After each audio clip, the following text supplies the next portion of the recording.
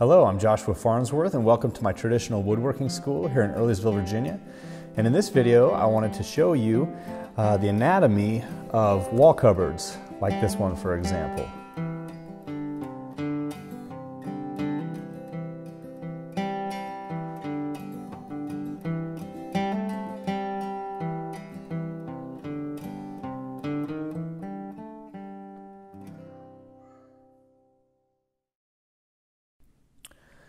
So those of you who may have been following my videos and blog in the past saw that I did an anatomy video of end tables because a lot of people, they just are kind of confused about how different kinds of furniture fit together.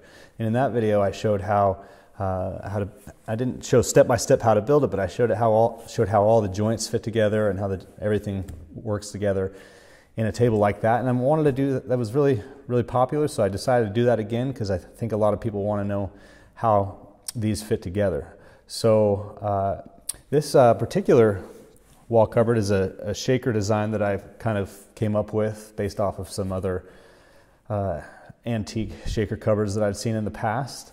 And I really wanted to share this with you so that you could see how to not necessarily just build this one, but how you can build other ones like it, just by understanding how everything fits together. If anyone's interested in plans for this, I haven't drawn any up, but let me know and I could probably draw some up and put them up in my store for a reasonable amount. And but yeah, let's go ahead and I'll walk you through how this and other wall cupboards are constructed.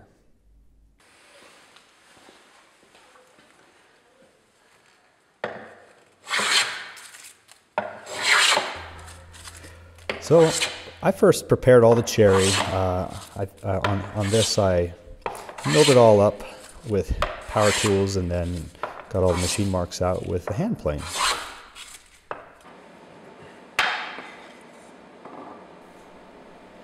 And this particular wall cupboard fits together with hand-cut dovetails, and that forms the carcass or the case of the wall cupboard. You can see you shouldn't have to give too much more pressure than just hand pressure or maybe a little bit of light tapping. Here's another shot, a close-up shot to show you how the tails fit onto the pins. And you can see by my thumb there that there's a groove going through as well, and that accepts the back of the cupboard, which you'll see in a little bit. So here's what it looks like, and you can see inside there's dados going across for the shelves, and in the back there is a groove cut on each side for the back to slide into. And here's how the dados work. The shelf fits right inside each of the dados. Should fit snug but not too tight so that it will break your case. Just snug it up. These shelves, of course, will require just a little bit of glue, but not so much that it comes spewing out. But really, in this particular design, if you really didn't want to glue the shelves in, I think that would probably be okay too, because we're going to put a face frame on the front. You can see it fits nice and snug in there. And this is how it looks.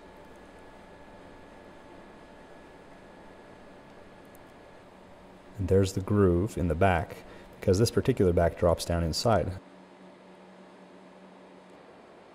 So then here in the next step, I just glue the face frame pieces on. The face frame is what will help you to attach the doors to the carcass of the cupboard. I'm just using Titebond 3 here, some PVA glue, but you could also use other glues like traditional hide glue. That would work just fine. But I just put enough on so it doesn't squeeze out everywhere, not too much. Just spread it out nice and even. And then just set the face frame on and line it up. Alternatively, one thing that could make it easier is if you attach the bottom before you put the face frames on, and then you can just slide it down there. So just kind of go in the order that's easiest for you. And then I stick the clamps on, try to give some equal clamping pressure and just tighten it down. Just make sure you add enough clamps to spread out the pressure. Now here's the bottom. In this situation, I'm using a different type of glue. This is liquid hide glue. Just make sure it's not too old because it does expire. This is the old-fashioned style glue that there's people who are making it in handy liquid form so you don't have to melt down the crystals. And then I just put it on, rub it to spread the glue. And then you can add some clamps on here. I found that putting nails in the bottom isn't really necessary. You can if you'd like to, but I've found that the glue seems to hold it just fine. It's not structural. And then I go ahead and sand down and scrape and plane and put a finish on what I've got put together so far.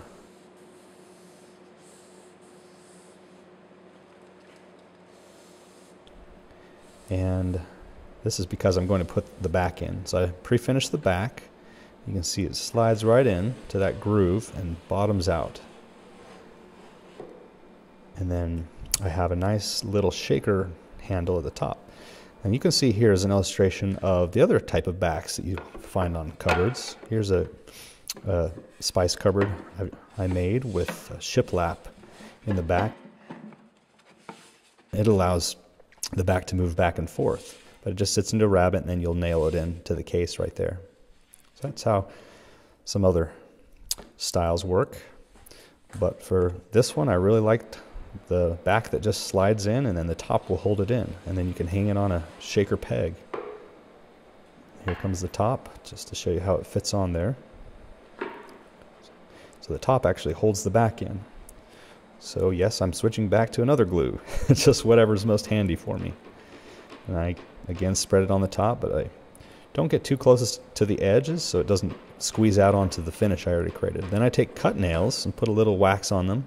I drill some pilot holes and then I pound these cut nails in and set them. And I do make sure that the cut nails, the long edge is running with the grain so it doesn't cause splitting. So now onto the doors. This is how the mortise and tenon frame and panel doors fit together. And as you can see here, I'm going to show you each step twice, one in a close-up mode. And this is how it goes with the rails going into the stiles. And you can see the grooves that I plowed in there. That's where the panels are going to fit in. There's the center rail going into the stile. But you can see here how it fits in.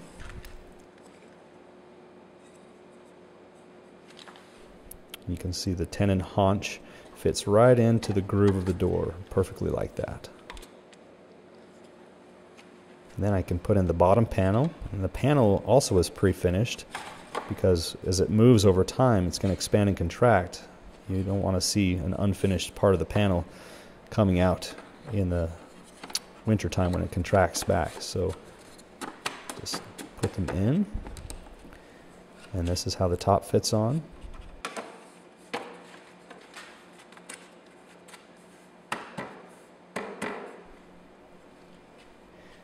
And this is what the finished door looks like once it's assembled. And this is what it looks like when it's glued up. Now, after that, I cut some little hinge mortises.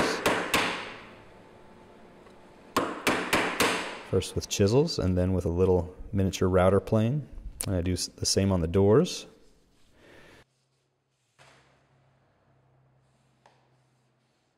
So the particular finish I used on this wall cover was Danish oil. I like how it gives a nice rich penetration but also offers some protection. But it's not a table, and it's going to be hanging on the wall, so it doesn't need a really protective finish. It can just be more of a beautiful hand-rubbed finish.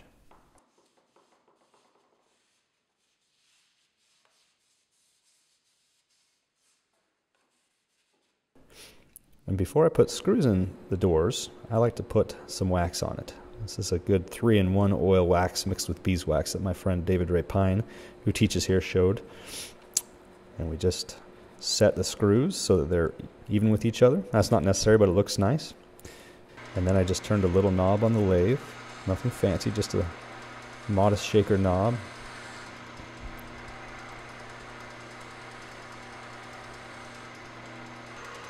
And I made sure I turned the tenon of the knob to fit a drill bit that I had that I could put into the door.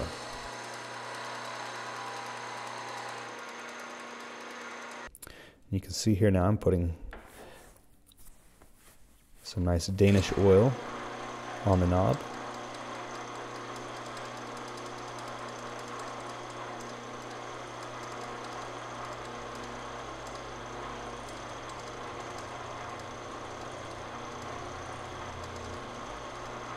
And I always love this part. Looks beautiful coming off of there. So this is how the tenon knob goes into the door, and this particular one is designed to also be a lock. So I fashioned a little latch there and line up the holes, and I take a little nail, a wire nail, and I cut off the sharp end and size it just right, the right length so it doesn't hang over, and I set it inside of there, and I just take a little ball peen hammer and tap it in until it goes flush. And this knob doesn't need to be really tight because you want a little bit of play in it. Once it's tapped in, then you can see that the knob is able to turn, and that's your little locking mechanism.